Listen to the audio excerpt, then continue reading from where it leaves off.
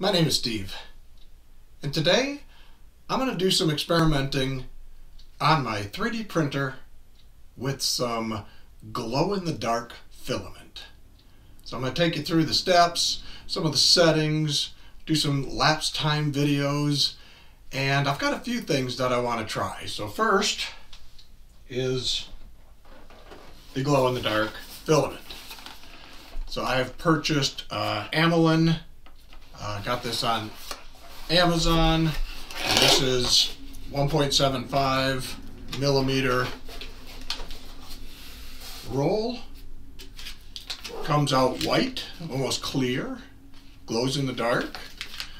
Recommended settings are print temperatures 190 to 220 degrees Celsius, speed 30 to 60 millimeters a second. So this is a multicolor filament, so it also changes color depending on how much is extruded and built into the model. But the other thing that I wanted to try while doing this is seeing how are some different options to capture the lapse time video of the actual print. And so I have purchased, in order to get the glow in the dark to work, you need a UV light. So I've purchased a UV light. While you can leave this exposed to lights and it'll glow in the dark, it's best under a UV light. So think of your black light posters and those types of things. So between the filament, the UV light, my camera, we're going to do some experimentation on some lapse time videos of glow in the dark filament.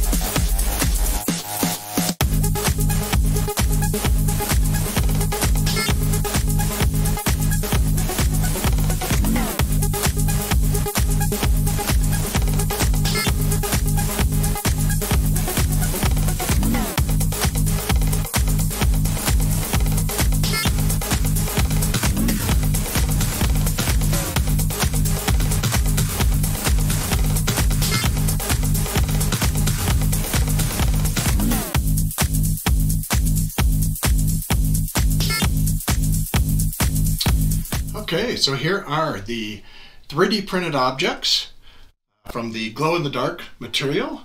I was really happy with the output. A few minor things, could be with the model, could be with my profiles and settings, but the center tower in here, you can hear it rattling around. That did break loose partway through the print, but the outside, the look and feel came out really good.